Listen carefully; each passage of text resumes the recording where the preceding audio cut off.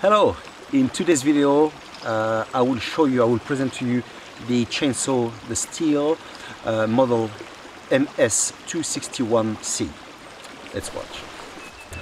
But here we have a beautiful machine, quite powerful, with a 50.2 cc engine.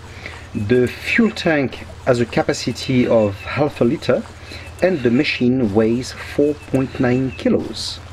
For the machine to start, the button here is a bit different from the previous chainsaw that I've shown you. As you can see, there's only 3 positions. The button is always on the on position. So to start it, we can place it on starter, and once the machine is started, it will come back automatically to its normal position.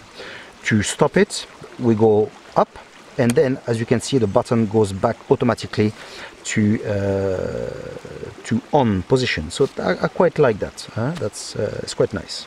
It comes with a bar of 40 centimeters, but you can swap it for a 50 centimeters one. Okay.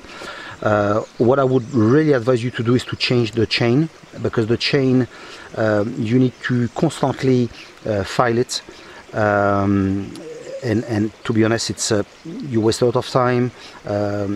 When it doesn't cut properly, use more petrol, and really, I know that the chain that you don't need to sharpen is double the price, but trust me, it's well worth it.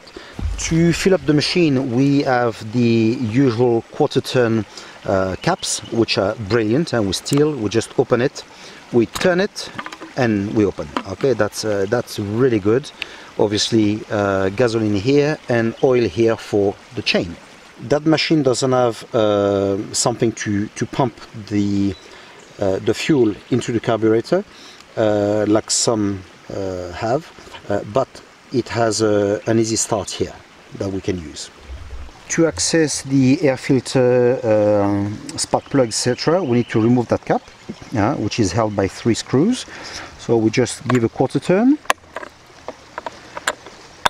very easy, and now we'll remove it and we have access to it. We've got that filter which can be cleaned. Okay, very easy to remove as well.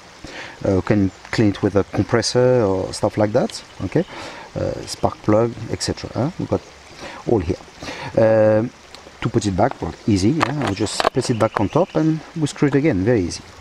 Before to use the machine, we obviously need to make sure the chain is tight on the bar.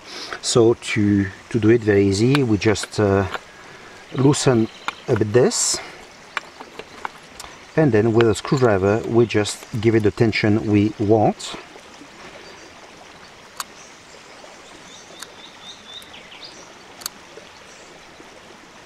Okay, that's more or less good. Okay, and then we tighten it again. Something that I like as well with the machine is that this is metal. Usually that part is plastic, so that's something I like as well. To start the machine, very easy. We just make sure we put the brake on, we place it on starter, and we pull the cord. Very easy.